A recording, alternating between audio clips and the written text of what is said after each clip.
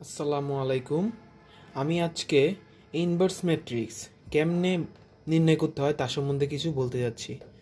আমরা এতদিন ক্লাস 11-12 ক্লাসে ইনভার্স ম্যাট্রিক্স নির্ণয় করেছি, কিন্তু সেটা অন্য উপায়। এখন আমাদের ভার্সিটিতে ইনভার্স ম্যাট্রিক্স নির্ণয় করব এলিমেন্টারি ট্রান্সফরমেশন পদ্ধতিটা ব্যবহার করে, elementary transformation method for inverse matrix. দেখুন, শুরু করতে যাচ্ছি। প্রথমেই আমরা ধরে নিব, suppose A is a matrix and I is an unit matrix. A is a matrix and I is an unit matrix. So we know A cross I is equal to A. এটা তো আমরা সকলেই জানি, A R I এর গুণফল A হবে। তাহলে আমরা এটাকে এই পাশ নিয়ে গেলে কি হয়ে যাবে আমাদের A ইনভার্স। তাহলে I is equal to A inverse লিখতে পারি। এটা খুব সহজেই লেখা যায়, 1 নম্বর সমীকরণ। দেখুন 2 নম্বরে আমাদের কি দেওয়া থাকবে, আসলে একটা এ ম্যাট্রিক্স দিয়ে দেওয়া থাকবে, দিয়ে বলা থাকবে যে এই এ ম্যাট্রিক্সের ইনভার্স ম্যাট্রিক্স নির্ণয় করো, যেরকম আমরা 11-12 ক্লাসে করে এসেছি। সেটার আমরা নতুন নিয়ম শিখতেছি, যেটা হলো এলিমেন্টারি ট্রান্সফরমেশন। আমি জাস্ট আপনাদের থিওরিটা প্রথমে বলে দিয়ে ক্লিয়ার করতে যাচ্ছি। দেখুন, এটা তো বুঝলেন।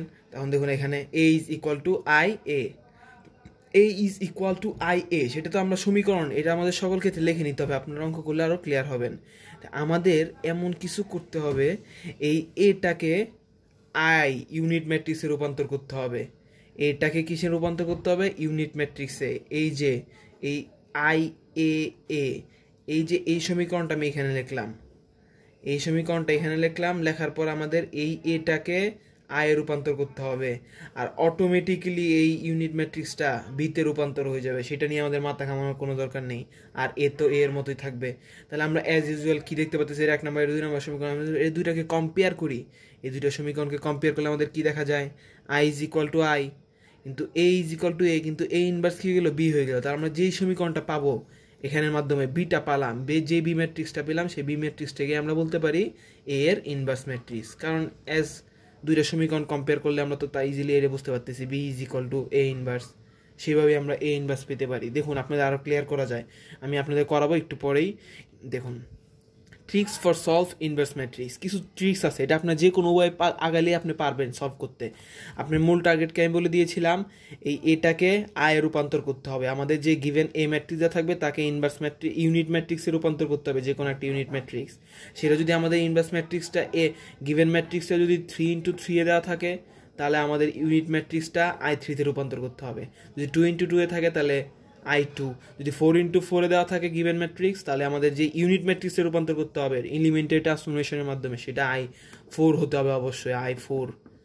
তো সেটা তো আপনাদের বলার কিছু নেই। দেখুন, আমি আপনাদের ট্রিক শেখাচ্ছি কেমনে আমাদের মূল একটা এই অঙ্কের পাড়ার একটা মূল মাথা ঠান্ডা করে আপনাদের এই কে আয়ে রূপান্তর করতে হবে। দেখুন, এই একটা এ যদি দেওয়া থাকে, এর কি এগুলো সব ভুক্তি 1 1 1 2 1 3 2 1 2 3, আমরা সব কি উপায় করবো?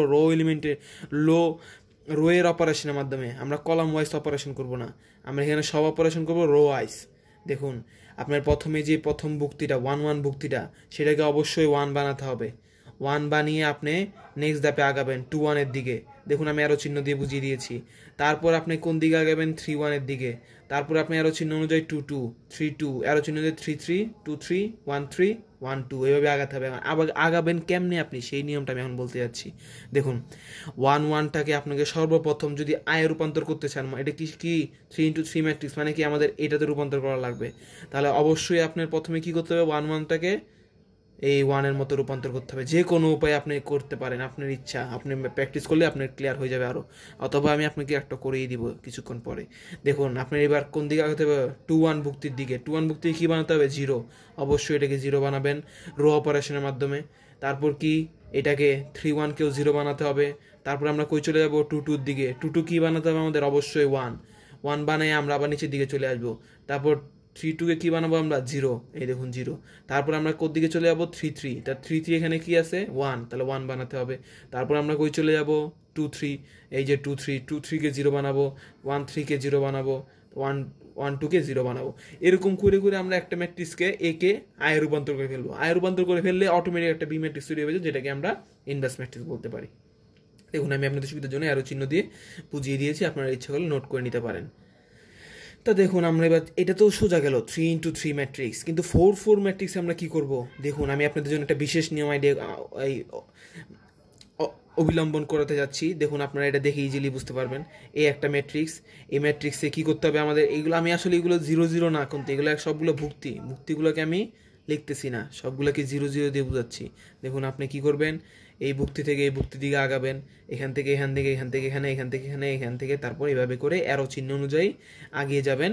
কেমনি কি করবেন, এটাকে প্রথমে 1 বানাবেন, এটাকে 0 0 0 0 1 0 0 1 0 1 0 1 0 0 0 0 0, মানে আপনি কি করবেন 4x4 এর ইউনিট ম্যাট্রিক্স তৈরি করে নেবেন, তাহলে আপনার কাছে এটা সোজা হয়ে যাবে। এই অ্যারো চিহ্ন অনুযায়ী আগালে আপনার কাছে জিনিসটাকে ইউনিট ম্যাট্রিক্সে রূপান্তর করাটা অনেক ইজি হয়ে যায়। তাছাড়া আপনার কাছে এটা অনেক কঠিন মনে হবে, কারণ কি আপনি এই একটা নির্দিষ্ট নিয়মে যদি না আগান তাহলে এটা প্রচুর কঠিন হয়ে যাবে। আপনি যে কোনো উপায় করতে পারেন, বাট এই পদ্ধতিগুলো মেথডগুলো অবলম্বন করা খুব জরুরি স্বল্প সময়ে সলভ করার জন্য। দেখুন আমি আপনাদের একটা সলভ শেখাচ্ছি, একটা ছোটোখাটো সলভ, এর মাধ্যমে আপনাদের ক্লিয়ার হয়ে যাবে। দেখুন আমাদের কী দেওয়া আছে, এই একটা matrix, find the inverse matrix,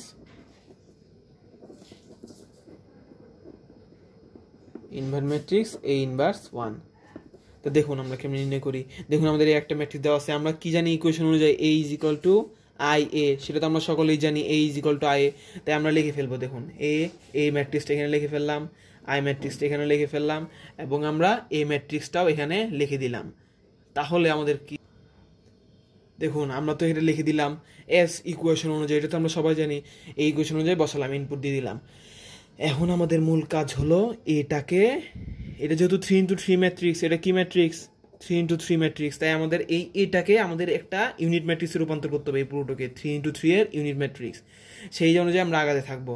আর এই পাশে এটা যা ইচ্ছে তা হোক, সেটা নিয়ে আমাদের মাথা ঘামানোর কোনো প্রয়োজন নেই। তা দেখুন আমরা কেমনে আগাই, এই একটা 3x3 ম্যাট্রিক্স, এটাকে আমরা কী করবো, প্রথম আমাদের টার্গেট কী ছিল, প্রথম ভুক্তিটাকে 1 করা, এটা তো অলরেডি আছে, আমাদের এটা নিয়ে কোনো চিন্তা করার দরকার নেই।